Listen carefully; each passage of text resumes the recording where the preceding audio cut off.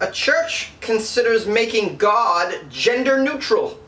That's right, there's a whole movement, this gender neutral stuff. I need to think about becoming gender neutral myself. I mean, I want my own bathroom, and I want some extra rights, and I want people to give me some attention, okay?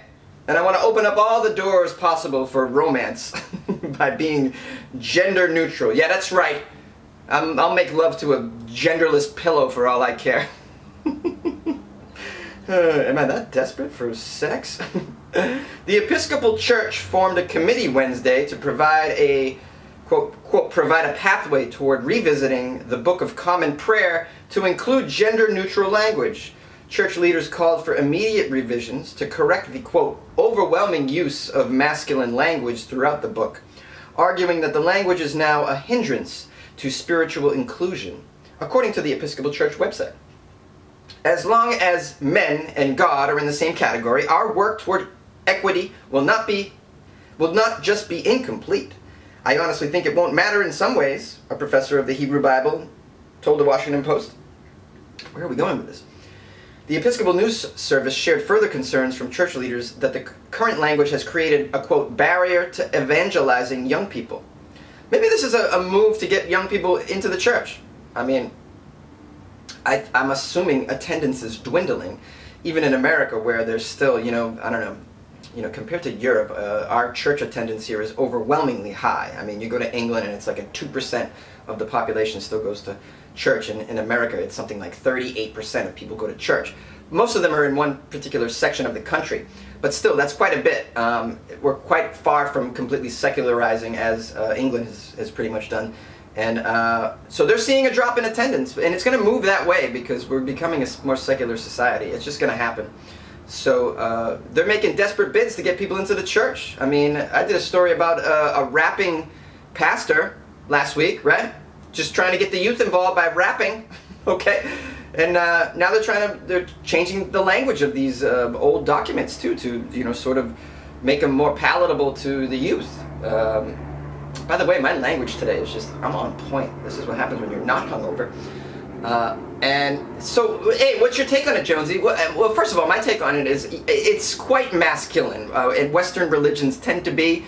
You look at Judaism, Islam, and Christianity. These are male-dominant religions, obviously. And I think the men have been in charge long enough, and we see the sort of downward spiral that our cultures have gone down when you have male-dominant institutions and ideologies. And I think it's time to, if not give the women a chance, gender neutral. I'm okay with that too. All right.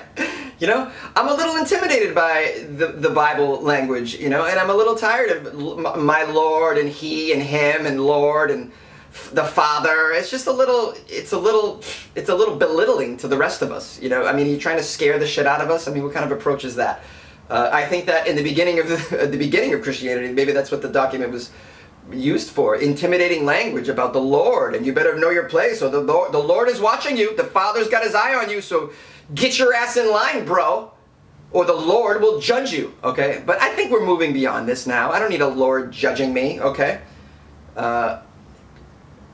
For my own personal salvation, I do pray.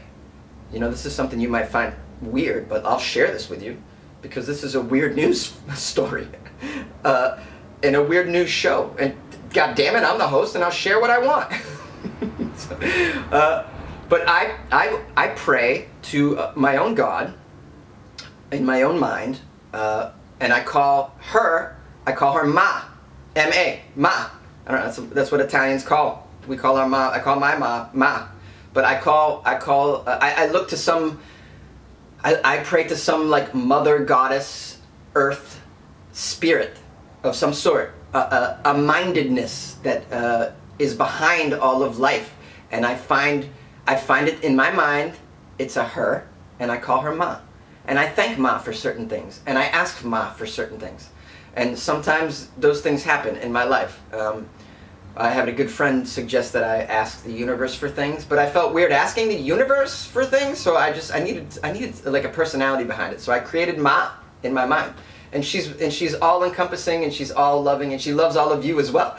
So yeah, I like the feminine, in other words. This is where I'm going with this, and I'm tired of the male dominant bullshit. All right, I think the men have been in charge long enough, and I think we need to change the scenery. All right, and if it means going back and changing some of this biblical Lord Father shit language, then I'm okay with it. To make it gender neutral, all right, whatever you want to do. Hey, let's experiment, okay? That's the good thing about where we're at these days, is we can just we're you know, the buttons to the culture are at our control, and we can sort of tweak them a little bit and see what happens, you know. And I'm all for it. And if you support Weird AF News, you're probably all for it too, my fellow weirdos. Hey, look at, we're all in this together, right? We're just all trying to find the answers here. None of us know what's going on. You know, we're trying, you know, it's hard to live without closure, but we got to do it, okay? But we're here for each other. That's what's important.